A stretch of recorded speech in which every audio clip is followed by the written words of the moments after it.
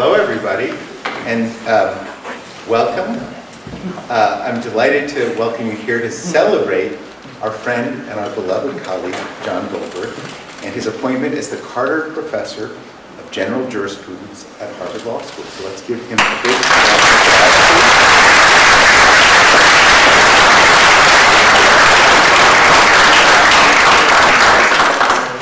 Now, I'm going to start by saying a few words about the chair, which has a distinguished history that could not better fit its current occupant.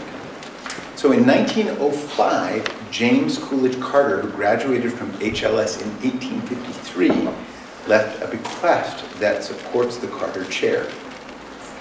He was one of the foremost lawyers of his time. When Carter died, the New York Times wrote glowingly that he possessed, quote, one of the most thoroughly equipped legal minds which this country has ever produced. And he was known for, quote, his acute and accurate judgment, powerful logic, and absolute force and clearness of statement. So as you can see, these words describe Professor Goldberg to a T. And there are two other things about James Coolidge Carter and the Carter chair that also make it a perfect fit for our friend. One is that Carter was deeply devoted to ideals, to the spirit of philosophy, and to using philosophy to develop principles of truth and right. For those of you who know Professor Goldberg's work, perhaps his most striking contribution is his steadfast and persuasive commitment to the ideal that law has integrity as such, that behind doctrine lies a coherent set of principles that explain it, and that it is a worthy enterprise for lawyers and for those who learn and teach law to understand and apply those principles. Professor Goldberg, through his writing and his teaching, has conveyed that message powerfully and with much impact. I want to say one last thing connecting Professor Goldberg to his chair. So a chair has meaning not only because of who endowed it, but also because of who's held it. And Professor Goldberg rightly follows in a line of exceptionally eminent holders of this chair, including Lon Fuller, Charles Fried, Duncan Kennedy, and Martha Minow. It's fitting because, like him, they are all great and rigorous thinkers.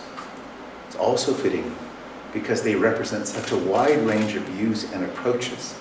And Professor Goldberg has, throughout his career, advanced the central value that we are better if we hear all sides, and that disagreement and difference are exhilarating and give us an opportunity to learn. In short, Professor Goldberg is a superb and award-winning scholar, the leading tort theorist of our time. He's also a spectacular teacher, having taught across most of the first-year curriculum and having won multiple teaching prizes in the process. He is clear, funny, generous, and thought-provoking in the classroom as well as in the lunchroom. Now, before joining HLS, Professor Goldberg was on the Vanderbilt Law School faculty. He had clerked for Judge Weinstein on the Eastern District of New York and Justice White on the Supreme Court. He has a JD from NYU, an MPhil from Oxford, an MA from Princeton, and a BA from Wesleyan College. And now that I've talked about his biography, I just want to say, personally, a thank you to Professor Goldberg. You know, we've done a lot together. We've served countless years on every possible kind of committee the school has. He was deputy dean for 5 years, longer than he anticipated serving, maybe even 5 years longer.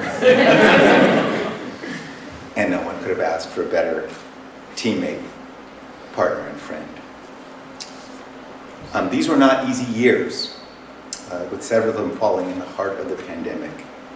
And he stayed in the job precisely because they were not easy years. His wisdom, his strength, his good sense, his good heart, and his generosity made him not only invaluable, but also beloved by our entire team. So John Goldberg is not only a remarkable scholar and teacher, but also an extraordinary institutional contributor and an extraordinary person. I cannot thank you enough, my dear friend. So please join me in welcoming the Carter Professor of General Jurisprudence, John C.B. Goldberg.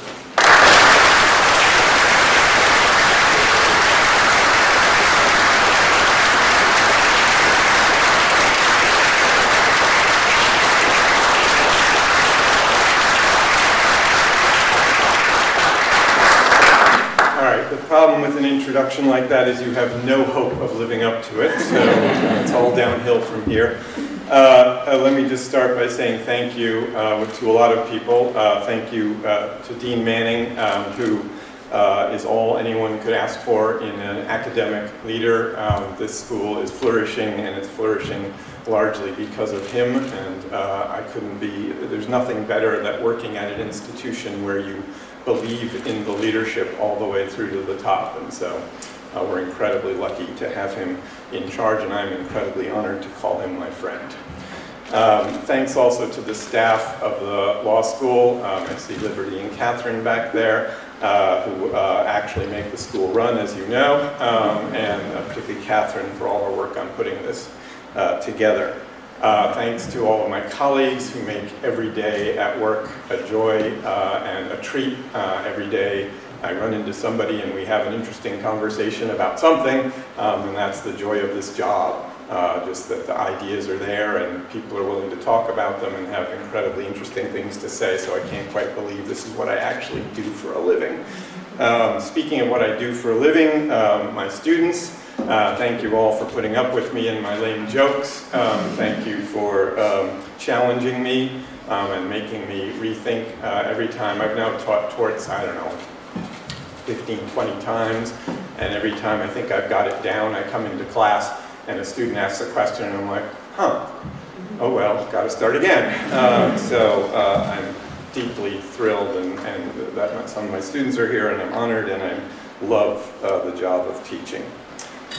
Final sets of thank you to my family, my sons Alex and Matthew, who couldn't be here today, but who endured endless tort hypotheticals at the dinner table throughout their lives, and have yet to sue me for it, so I'm deeply grateful to them and for their love and support, and to my wife Julie, who is here today. Nobody makes it through the world without people who love and support them, and I'm lucky to have an amazingly special person to love and support me. Many important facts about Julie. One of the most important is that unlike certain people standing on the podium, she had the qualifications to be admitted to Harvard Law School. In fact, graduated from Harvard Law School with distinction, so if you want to know who the smart one in the family is, talk to her. All right. The last people I want to thank are my mom and dad. Unfortunately, they're no longer with us, but there's a particular reason why I want to mention them, which is they were, turns out I didn't know this when I was growing up, I just thought they were normal mom and dad, but it turns out they had remarkable powers of prophecy, which they never let on. So my whole life, I've had these two middle initials, and everyone said, why do I have two middle initials? Right? Well, watch the screen and it'll all become clear.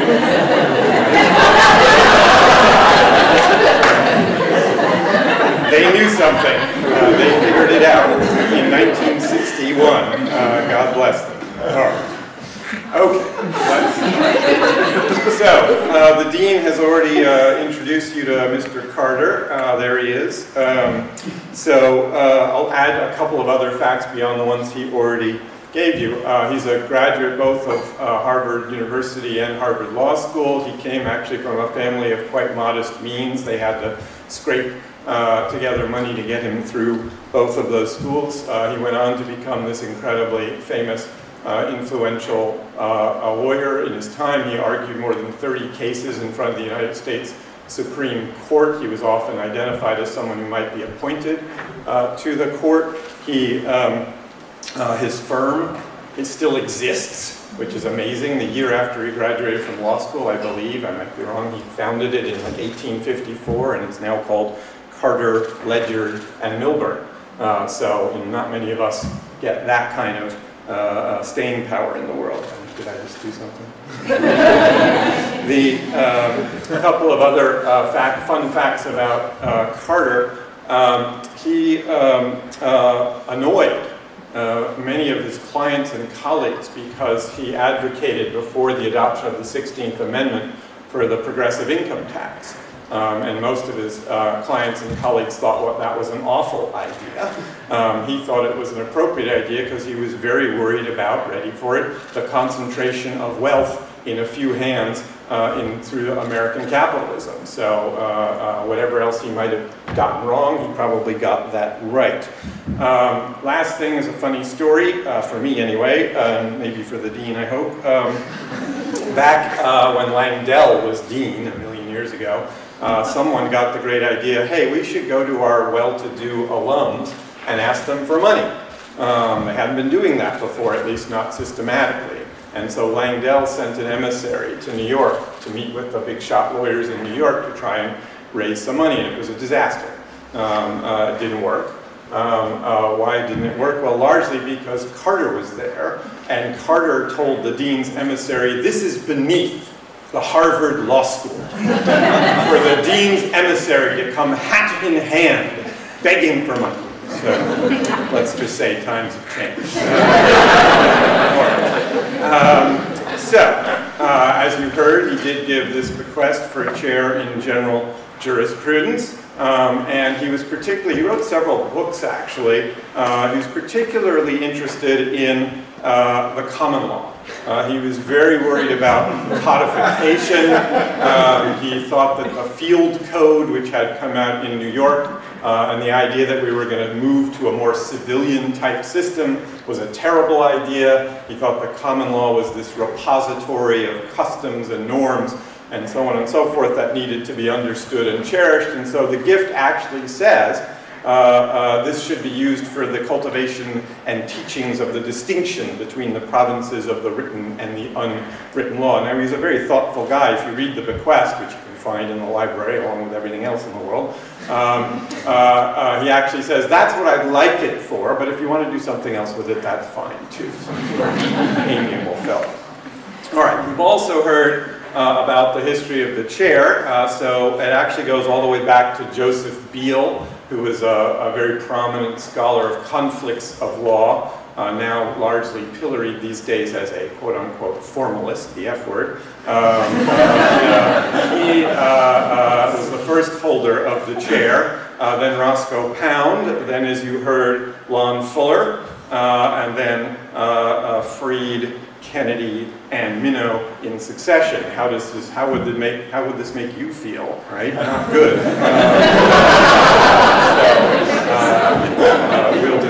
I'll do my best. Is all I can promise.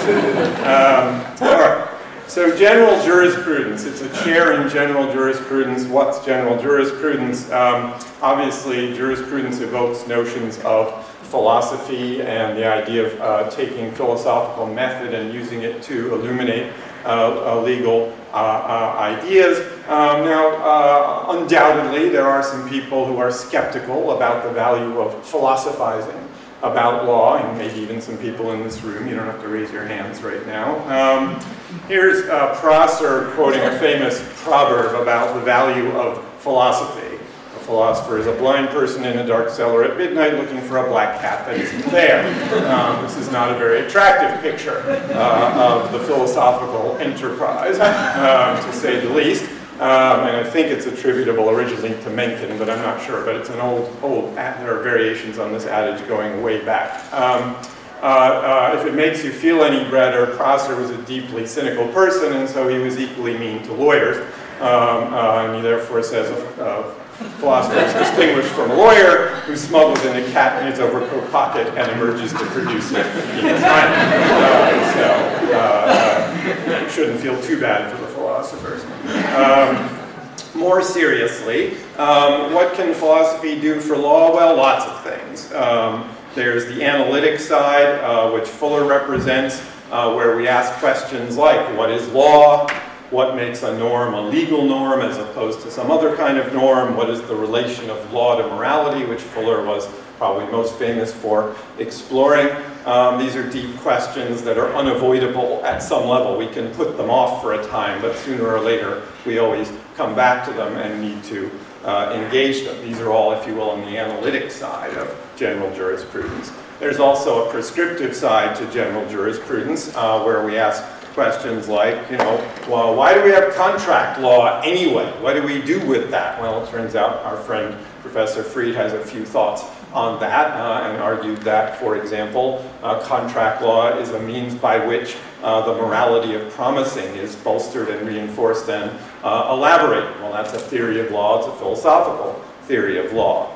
We also have in this building and elsewhere many people who took, for example, the political philosophy of John Rawls and used it as a way of developing constitutional law. Frank Michelman, for example, suggesting that the US Constitution ought to, in a sense, be reconstructed in accordance with the ideals of Rawlsian political theory.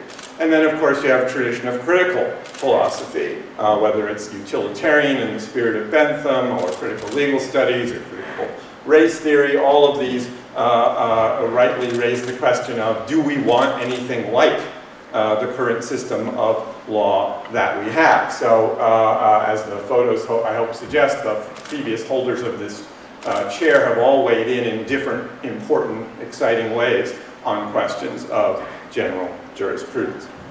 I'm going to suggest that there's another thing among many that philosophy can do for law, and that is sort of leave law alone, so to speak, to let law be law. What do I mean by that? Well, the idea is, as you know, if you're law students and law professors, the dominant mode of legal scholarship since, I don't know, pick a date, 1975, 1980, is law and ... Law and economics, law and philosophy, law and history, law and sociology, whatever. In each of those, the tendency, not always, but the tendency is for the and part to do the work, right? So it's law and economics with the thought, we really need economics if we're going to make any sense of law. Or we really need philosophy if we're going to make any sense of law. That's fine, and there's real insights done through that way of thinking. I'm going to suggest that actually a philosophical approach to law is one that allows, so to speak, law to speak for itself, which means engaging law on its own terms, trying to understand the logic that is there in it, or at least in parts of it. So you might call this, so to speak, reconstruction rather than deconstruction, trying to understand what we're dealing with. Now, to be clear, I'm not sure when you do this sort of thing you end up with anything. It's quite possible that in your effort to understand the law on its own terms, you conclude the law is a mess. That is certainly possible. And of course, it's always possible, and often common, sadly, that you will conclude the law may not be a mess, but it's terrible. That's a different question. But for the first step, I want to try, in my own work, and I think other people do as well, to try and understand law on its own terms. And what that means in the common law context, which is, of course, what Carter was really interested in, is can we make sense of the common law's concepts, categories, and characteristic patterns of legal reasoning? When we read all these cases applying common law principles, is there something coherent, more or less, going on there, and what is it? Okay? And this finally gets us to the talk of Nuisance. Typical law professor takes 7 slides to clear one's throat. So we're going to talk about nuisance for the rest of the way here. And a trigger warning, nuisance is yucky, as its name suggests. Of course, as my students know, torts is yucky. Torts is it's a weird subject to spend your life thinking about. It's about bad things being done to other people, and it's kind of gruesome sometimes. So these won't be particularly gruesome, but just so you know, we're entering the world of torts. All right, so I'm going to start with what's called private nuisance. And one way to understand what private nuisance is with some simple examples. Okay? So, The neighborhood sewage treatment plant generates nauseating smells. I told you this was going to be yucky. That are so bad that the nearby residents can't go out in their backyards and have a picnic or whatever. Okay? That's a classic private nuisance. Okay?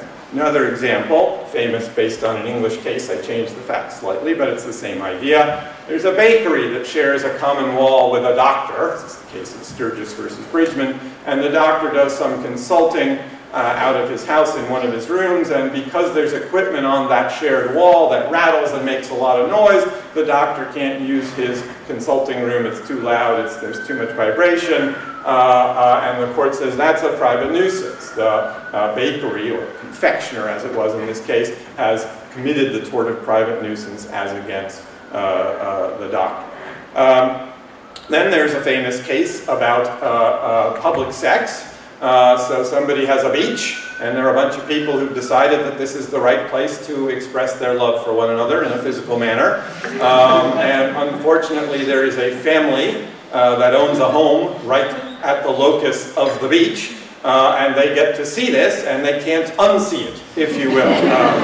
It's pervasive, it's regular, and the only way to avoid it is to not look out their windows. That was deemed to be a nuisance as well. Last example, and I'll come back to these as we go on, I'm going to give it a different font, I think, if I, oh sorry, you're going to wonder what the picture was. There's the picture. Last example is this is a hypothetical, it's not based on a real case, so it's weird. You've got a cabin owner with a cabin in the woods using ordinary wood in an ordinary fireplace. Lo and behold, because it's a law professor hypothetical, super weird thing happens, which is there's some weird spores or mold in the wood, undetectable, exceedingly rare. Nobody would expect them to be there. And when the cabin owner uses the wood in the fireplace, smoke goes out and kills the neighbor's trees. Now, I've consulted some of my colleagues who actually know more about nuisance than I do, including Professor Brady and Professor Smith, among others. I'm going to poll all of my property colleagues before I'm done on this, and they assure me this is a nuisance. I'm going to take that as more authoritative than any court decision and treat it as a nuisance accordingly. All right. So those are all examples, just to bring you into the weird world of private nuisance. If you like, instead of examples, you like definitions. I've got those too. And where do you look for when you're looking for a definition? You go to ChatGPT. So I asked ChatGPT, what is a nuisance? And ChatGPT says this. A private nuisance is a type of civil wrong that occurs when a person's use or enjoyment of their own property is unreasonably interfered with by the actions of another. Examples include loud noises, unpleasant odors, pollution, and unsightly views. Not bad. A little worrying. Not bad. As we will see, however, not good enough. All right. So, turns out ChatGPT is on the right track, but is a little too pat, a little too cut and dry. Why is that? Well, there's the ChatGPT tells us that private nuisance is a civil wrong, which is another phrase for tort. That's what Blackstone called torts, civil wrongs or private wrongs. All right, well, what's a tort anyway? Now we're going to have to get a little philosophical here. In order to figure out whether private nuisance is a tort, we need to know what a tort is. Well, my students will recognize the pretzel on the screen. All torts are pretzels. Why is that? Well, pretzels are twisted, and the Latin derivation of tort is torquere. Sorry, Liz, I'm sure I mispronounced that. And that means twisted. And it's not an accident that that's the etymology. It's twisted in multiple senses. It's twisted in the sense of lacking rectitude, wrongful conduct. It's twisted in the sense of somebody gets twisted, somebody gets hurt, and it's twisted in the sense that the point is to rectify and put things straight. Right? So it turns out the etymology of the word tort is enormously illuminating, as is true for many legal concepts. So we're looking for one of these pretzels. We're looking for whether private nuisance is one of these injurious wrongs, which is what a tort is, injurious civil wrong. So I've put private nuisance for the moment in the torts circle or oval or bucket. Of course, there's lots of other torts. There's some of them. That's not all of them. Students will recognize those. Some of them are placed strategically. I'm not sure abnormally dangerous activities is really a tort, and that's why it's on the end.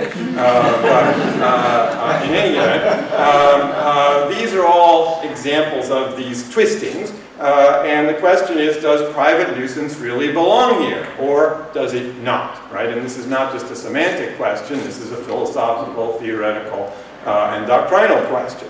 Because it turns out there's actually pretty good reason, notwithstanding ChatGPT, there's pretty good reason to think actually private nuisance doesn't belong in the oval. Why is that? Well, where's the wrong? If you look at a truncated definition of private nuisance, it doesn't look like a lot of other wrongs. It doesn't identify a way of behaving that is wrongful exactly.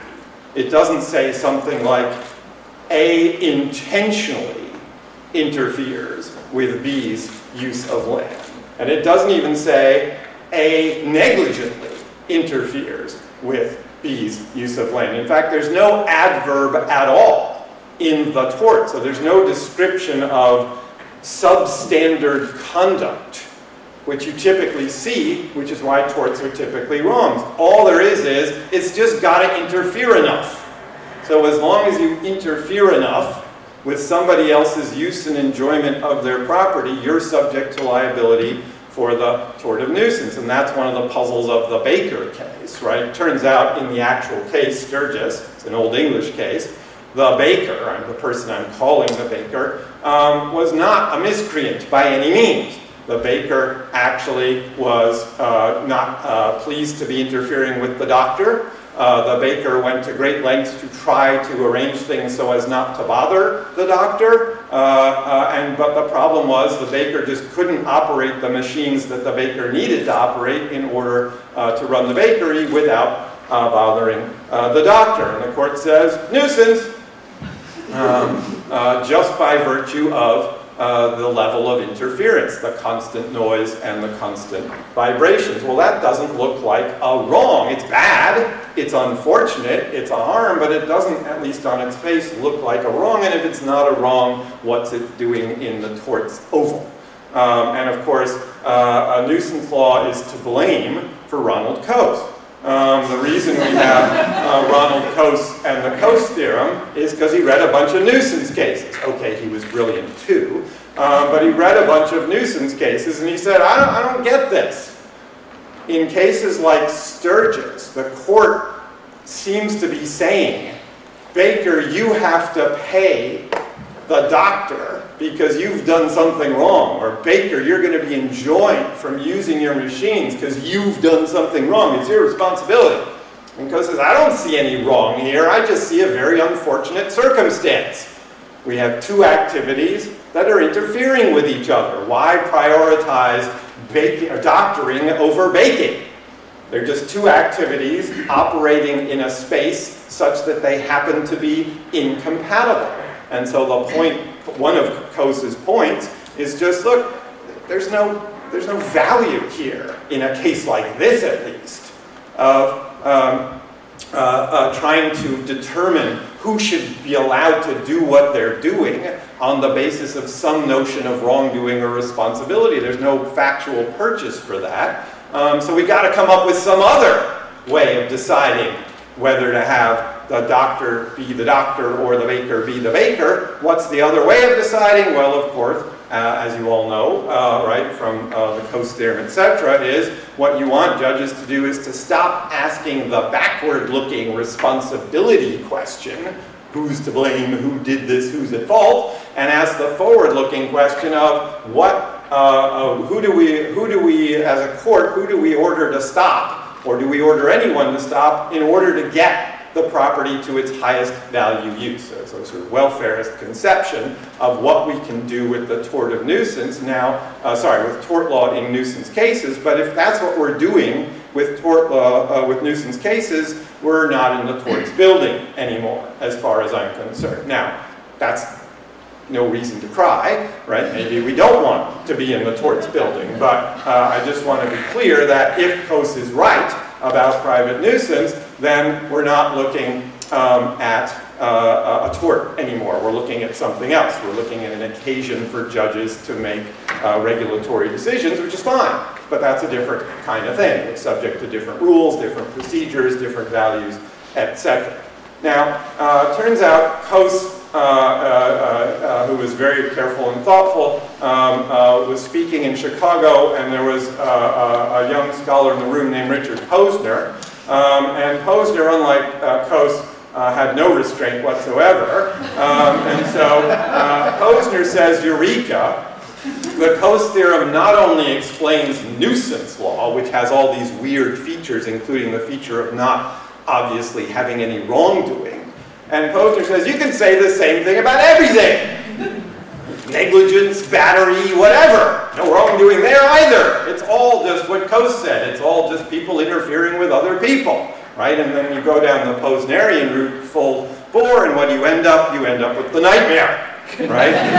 You end up with tort law being completely reconceived as public law, and that's when I quit. Because I'm not interested in that, and I'm not good at public law. So, all right. So this is why ChatGPT is a little too simplistic, right? And there's a lesson in this, students. Don't rely too much on ChatGPT. There's more to learn here. All right. So back to jurisprudence and philosophy. If we're going to go forward and try and identify what could possibly make private nuisance a tort after all, which of course is the historical position of the courts and the common law, what do we need to do? Well, we need to do a bunch of things. We need to have an understanding that private law really is different from regulatory law, okay? And then we need an account of what private law is. That's a jurisprudential question, and lots of people have weighed in on that, including me. Here I want to make an overdue shout out to my frequent co-author, Professor Ben Zapersky at Fordham Law School. He and I have been writing together since we were, sadly, law students, believe it or not. Some of you know this story. Ben and I met on the first day of law school. We were in the same small section and reading group together, and we started talking about torts on a fateful fall day in 1988, and have not stopped. So be careful who you talk to, students. But Ben, both individually and Ben and I together, have been spending a lot of time not only on tort law, but on trying to understand private law. Another person who deserves a shout out here is my wonderful colleague Henry Smith. Professor Smith and I have been spending a lot of time along with Professor Brady on this project on the foundations of private law, and a lot of what that project is about is trying to sort of make sense of private law as a distinctive kind of law. And again, this is not to say private law is better than public law or anything like that, it's just to say it's different. And it has different ideas and different organizing principles. So in torts at least, not all of private law, but in torts, it's all about defining interpersonal wrongs, what we owe each other, how we mistreat each other, and when, what sort of mistreatments will give rise to a power in the victim to obtain recourse from the wrongdoer. I've got a whole book on that for anyone who wants to read the subject. I happen, to think that tort law makes the world a better place overall, but that's not the reason we have it. We have it because individuals who have been wronged are entitled to obtain forms of redress from those who have wronged them. All right. What else do we need? We need an account of common law, and here I invoke Carter directly. I think he was right. I think he was onto something. There is something distinctive and important about the common law that needs to be understood, and that it's a different kind of law. It isn't, if you will, Coasean social engineering, and Professor Smith pops up on the screen because he's written about this. Coase's whole idea that, hey, the doctor is interfering with the baker just as much as the baker is interfering with the doctor, right? That reciprocal causation idea, it only works in a world, never mind transaction costs, which Coase is famous for, it only works in a world without norms. And the common law is all about translating social and moral norms into legal rules. Turns out we have lots of norms, and some of them might be good, some of them might be bad, but here's a norm we generally observe, although maybe it's changing with you kids today. Probably you shouldn't be having sex in public, except under special conditions, nudist camp or whatever. I don't know what goes on at this place, but when you say, hey, the folks who are using the beach to have sex, well, that's just them using the beach that way. And the family that lives in the home that just doesn't want to see people having sex, they're just doing what they're doing, and it's just a conflict. And we just have to pick who gets to do what they want to do. That's not how we do things in the common law, for better or worse. We have norms about what that give us starting points and that make us help us understand what's an interference with what. Finally, I think we need an account of legal wrongs, and this is what I want to focus on for the rest of my time, and I'm almost done, you'll be pleased to know. I have an understanding of what a legal wrong is, and it's kind of boring. A legal wrong is what it sounds like. It is a violation of a conduct guiding legal rule or directive. So you can't have a legal wrong until you've got a legal rule. Now we're going to have to spend a lot of time figuring out what counts as a legal rule, but I'm not going to do that here. But if you've got a legal rule which says you must behave yourself in the following way, or you may not behave yourself in the following way, and you break that rule, now we're looking at a legal wrong. Okay? And here's the interesting thing about legal wrongs. They can be strict. Now a lot of people learn in law school, wrongly, that strict liability means no wrongdoing. I don't agree with that. I think there are lots of legal wrongs. Moral's a different question we can talk about, but I think there are lots of legal wrongs that are strict liability wrongs, and there's nothing oxymoronic or incoherent to say such a thing. That is to say, the rule, just by virtue of the rule being particularly strict, you may well break it even if you've behaved reasonably. So the familiar example from trespass law, which all of my students are sick to death of, is you build a fence, you have every reason to believe you're building it on your property, you're just wrong, right? And it turns out you build it on your neighbor's property. Well, that's a trespass. And you say, but I didn't mean it. Tough, right? But I was super careful. Tough, right? It's a wrong. It's wrong to build a fence on someone else's property. Why? Because there's a legal rule which says don't build things on other people's property. Okay? So once we have these kinds of tools, which I think philosophy helps us to grasp, we can go back and find out that ChatGPT was right after all. So back to the world of common law torts, I want to say private nuisance, sort of like abnormally dangerous activities, but even more so, is mostly a tort. 99 times out of 100, a tort. What do I mean by that? Well, what's the wrong? I think the wrong has something to do with a norm of neighborliness. I think it is unneighborly to constantly make noise with your bakery to drive your neighbor doctor crazy, right? And it doesn't mean you're careless. We're not talking about negligence. It doesn't mean you intended to drive the doctor crazy or anything like that. It's just not a way in which neighbors should interact with their neighbors. It's taking too much liberty for yourself and not being sufficiently attentive to the interest or respectful of the interests of your neighbor. So I think the sewage treatment plant case, the bakery equipment case, and the sex on the beach case, yes, I know that's the name of the drink,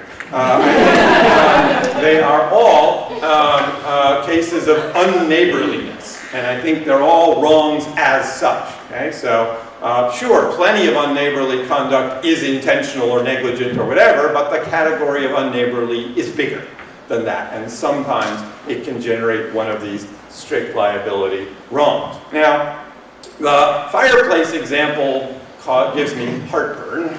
Sorry, bad pun. Gives me heartburn. I'm not sure about the fireplace one. I'm not sure that our imagined cabin owner has done anything that can cogently be described as unneighborly.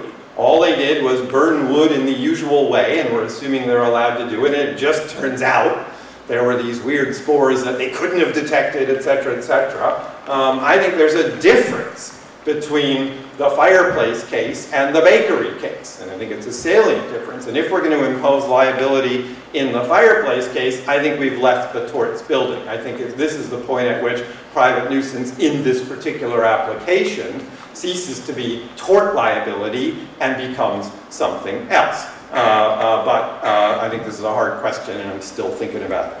All right. So where do we go from here? There's all kinds of fun questions to ask if you go down this weird route that I've gone down. Really, tell us more. What is this unneighborliness thing you're talking about? Can you really spell it out as a norm? I'd love to hear more about that. Well, me too, if you have any suggestions. What counts as an interference, right? I've just put that question to the side, but not everything can count as an interference in the usage of nuisance law. So, for example, if I outcompete you with my business and send you to the quote-unquote poorhouse, and you lose your residence, I guess I've interfered with your use and enjoyment of your property. You don't have it anymore. So you can't use it and enjoy it, right? Nobody thinks that's a nuisance. Why not? Well, one answer is not the right kind of interference. Fine. Well, what is the right kind of interference, right? And here we must correct our friends over at ChatGPT. Oops, that didn't work. That black line is supposed to be over unsightly views. Just wrong, right? Molly, just wrong, right? ChatGPT screwed up. An unsight subjecting, go ahead and park your rusty old cars in your front lawn, even if they're in view of your neighbor. That's not a nuisance. Subjecting someone to an aesthetically unpleasant experience is not a nuisance, unless you do it out of malice. Unless you're doing it just to mess with your neighbor. So why is that? Or, speaking of Professor Brady, right, what about projecting light onto the side of somebody's house or a message that they don't want to give? Professor Brady has argued persuasively that is the right kind of interference, at least under some circumstances. Or, if you don't like those, I've got one more. Famous case, or quickly becoming famous case out of England. I don't know if you can see it very well from there. These are apartments with floor-to-ceiling glass windows being looked into. They are being looked into from the viewing gallery of the rooftop gallery of the Tate Modern, which is a museum in downtown London. And turns out that the folks who live in these apartments didn't appreciate the fact that the Tate Modern's rooftop gallery attracted thousands and thousands of people who spent a fair bit of time looking into their apartments and taking videos, etc., etc. And the residents sued the Tate Modern and said, nuisance! You're interfering with our use and enjoyment of our apartments, which is not a crazy thing to do. Indeed, they won. The UK Supreme Court, I think in a 3-2 decision, said this is a nuisance. Being viewed, as opposed to viewing, being viewed, at least under certain circumstances, can count as a nuisance. So, there's a lot to think about under the heading of what do we mean in the context of nuisance about interference. Okay? Lastly, remember I said, but maybe I'm wrong, the fireplace example. I said that was outside, we left the building, we're not in nuisance or tort law anymore. Well, if that's true, I'm not sure it is, but if that's true, who says courts get to impose liability when we're not looking at a tort or a breach of contract? Is this an equitable wrong? Under what circumstances can courts go outside of relatively well-defined bodies of common law and say, yeah, this isn't one of those, but you still have to pay, right? It's still a nuisance, even though it's not the tort of private nuisance. So these are all questions I'm working on. Last slide. Yay. One of my dean's favorite phrases is, this is the $64,000 question. Now, that used to be a lot of money. Back when the dean and I were growing up, you said $64,000 and people were like, whoa. Right, now that's what, half a semester's tuition, right? This is meant to signify, for those of you who don't know better, this is a big deal. Okay, what's the $64,000 question? Is there a coherent and useful general common law concept of nuisance? What do I mean by general? Well, let me explain. We've been talking up to now about this thing called private nuisance. That's been our entire focus of my presentation, this tort, wrongfully interfering with use and enjoyment of another's property. There's another nuisance out there, and it's this thing called public nuisance. And public nuisance is actually not, in the first instance at least, is not a tort. It's a crime. It's a low-level crime. But it turns out back in 1600 and something, some English judges said, if a private nuisance, the crime of private nuisance is committed, as a result of which some particular person suffers some particular injury, they can sue civilly for damages on the back of this crime. Okay? What is this crime, by the way? Well, it's things like blocked roads. So if you build a structure that blocks a public road, that's a public nuisance. Why? Because no member of the public can exercise their right that they enjoy to use the public road. You're not interfering with any individual's private right of property possession or whatever. You're interfering with rights common to the public. Same if you foul up public water, so nobody in the community can swim or fish or whatever in the waters. And everyone's favorite brothels are a public nuisance, and we can talk about why they may or may not be. These are all public nuisances, and the idea behind this civil actionability goes something like this. Look, imagine somebody is responsible for blocking a public road, and because of the blockage, there's a car accident, and somebody's injured in the car accident.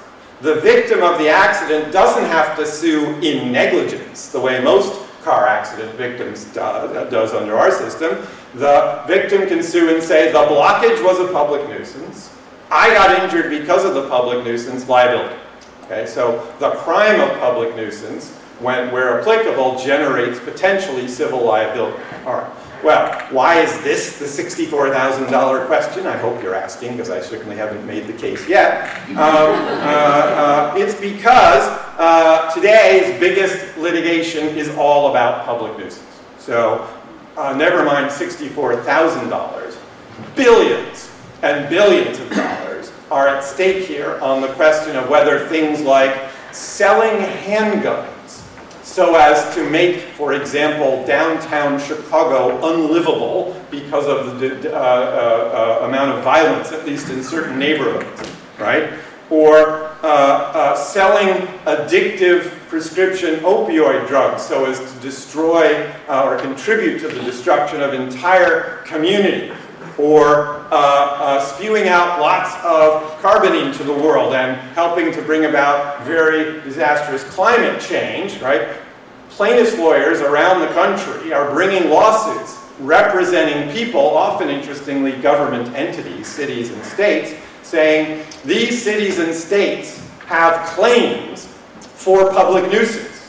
The opioid epidemic has generated something that counts as a public nuisance, and these cities and towns are left holding the bag economically, paying for all the fallout of the opioid epidemic. That's just like the car victim who's hurt by the blockage in the road. And so the cities and towns should be able to recover from the opioid manufacturers because the opioid manufacturers created a public nuisance that has caused special harm to the cities and towns. So that's why this is a huge deal. Now, where does jurisprudence and private law come into all this? Well, plaintiffs' lawyers might say nowhere, but here's my foil, of course. Where do you go? You go to Salmon on Torts from 1936. Salmond on Torts tells us these two kinds of nuisance, and by the way, he's not idiosyncratic, this is a very common view, this is just an accident that these two things have the same name. Nuisance is just a French word that means annoying or annoyance. And sometimes some judges used it to talk about one thing, which we now call private nuisance, and some judges used to talk about another thing, which we call public nuisance, and it's a purely superficial similarity. They have nothing to do with each other theoretically or conceptually, all right? I think my suspicion, only a suspicion, is that that's wrong.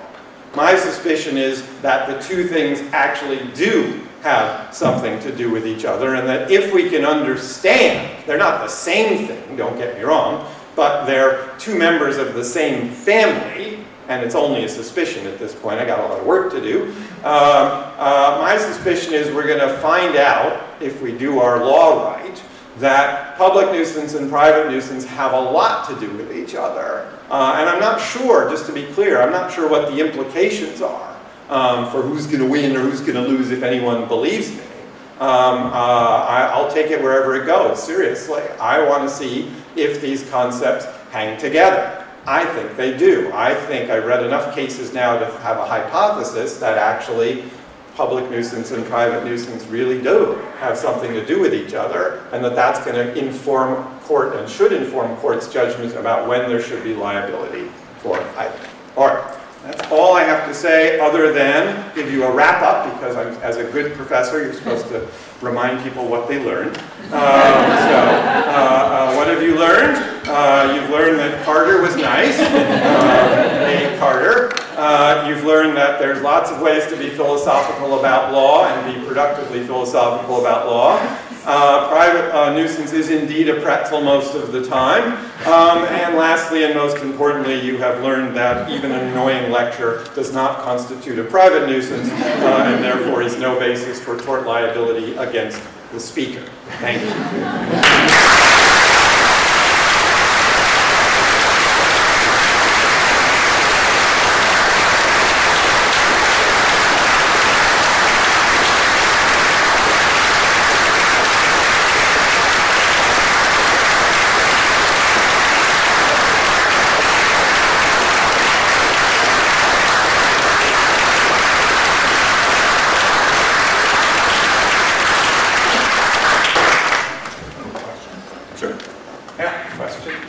Professor Lazarus. Finally, finally someone talks about torts. All these other chair lectures. About torts. All right, so I've got a question, and then I have a comment I want to make in defense of ChatGPT, whatever. Yeah. All right, so the question is this. If I understood it correctly, I think you were suggesting that the private nuisance couldn't be a tort if all you determined on wrongfulness was looking at the injury alone. Yeah, the effect on right, without looking at the conduct of the plaintiff. So what I'm trying to figure out is, are you saying that the injury by itself is irrelevant? Or are you saying, so you only can look at the plaintiff's, the defendant's conduct, or are you saying that it's relevant? Because it's got to be relevant. To the extent that, you know, learn in hand, the EPL formula, you do look at both, right? So it's hard to say it's not relevant. The injury is irrelevant to this document. And if it's relevant, my question would be, why can't it be dispositive? Why can't something be, once it's legally relevant, why can't there be a case in which it's dispositive, in which case then the injury by itself is enough? And in defense of chat. Statement that unsightly things. Well, then how do you fit in your sex on the beach? Oh, good. Well, it may not be unsightly.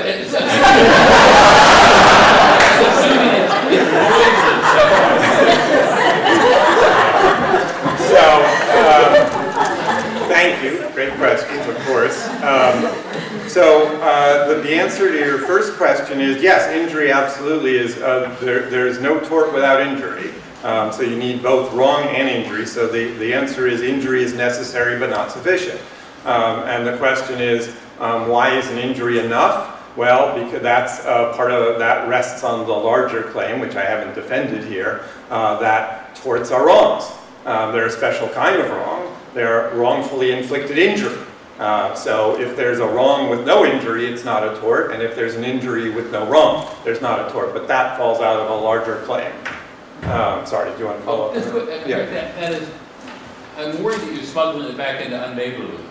Yeah. That is just another word of saying it's too much of an injury. Yes, absolutely. That is, I am up at night worrying about exactly that problem.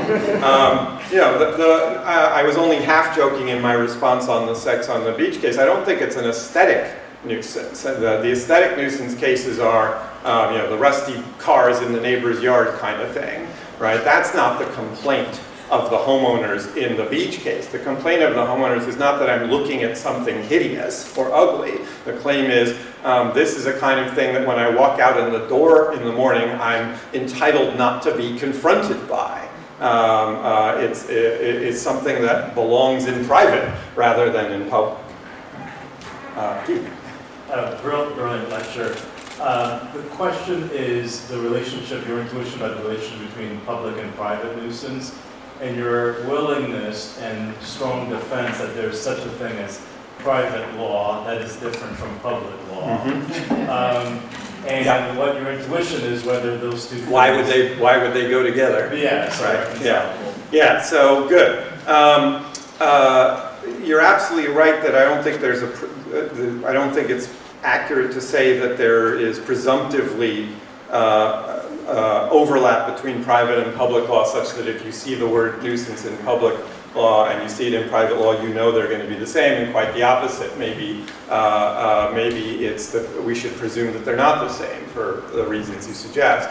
I guess I would say a couple things. First of all, as I mentioned, even though public nuisance is a public wrong in the first instance, a crime, a lot of the case law is about the tort side of public nuisance. These cases where individuals say, I was harmed by the public nuisance. And so we end up talking about the crime in a tort context very often. So that's one reason why I'm thinking there's going to be some overlap. Another more basic reason is I think before we had private and public nuisance, we just had nuisance.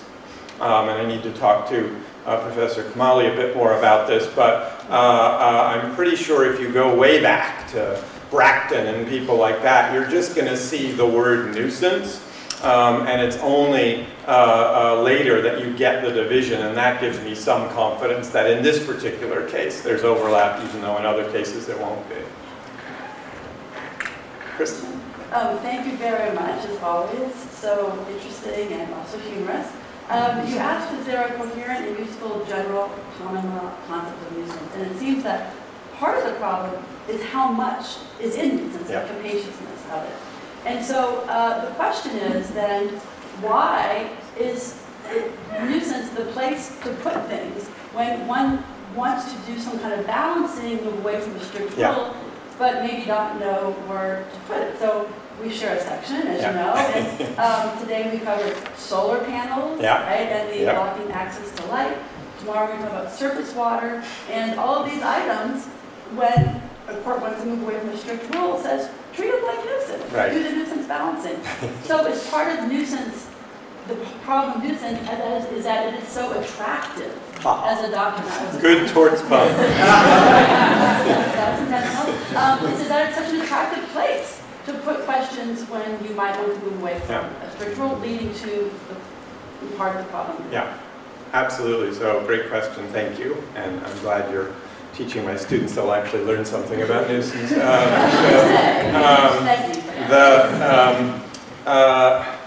So, you know, Prosser famously back in the, I don't know, in the 60s said, nuisance is a quote-unquote garbage can.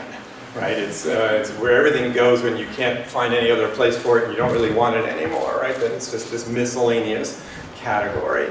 I'm hopeful. I don't think it's that miscellaneous. So it's true that as compared to trespass to land, where we really don't do much balancing, as my law students know from me hectoring them about this, right? We don't care why you trespassed. if you trespass, you're liable. Right? I don't care if you have the best reason in the world to trespass, it's still a trespass. In nuisance, we do build in some notion of reasonableness, and that makes it different from trespass. But I don't think that's because it's a residual kind of leftover garbage can category. I think it's because it's a different wrong. It isn't about entry and presence, physical presence the way trespass is. It really is about interference with use and enjoyment. And then we have to figure out which interferences with use and enjoyment are wrongful. And we're not willing to say, I think for good reasons, that every interference with use and enjoyment is an injury in the relevant sense. And so now we have to do something more elaborate than we do in trespass. So I'm going to resist the claim that everything ends up being a nuisance. I'm just going to say nuisance is a different wrong. All right, let's thank Professor Goldberg.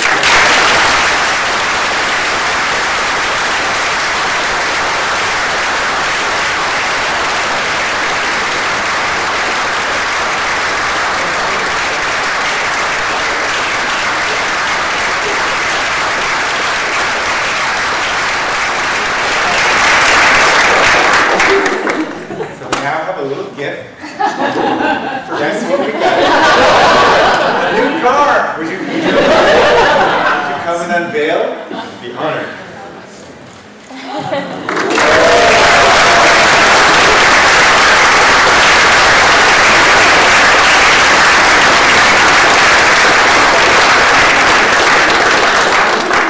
All right, we are now going to go to a reception in a room that is not this room. Is it? That's right next door. So we'll even that. All right, see you at this reception. Thank you.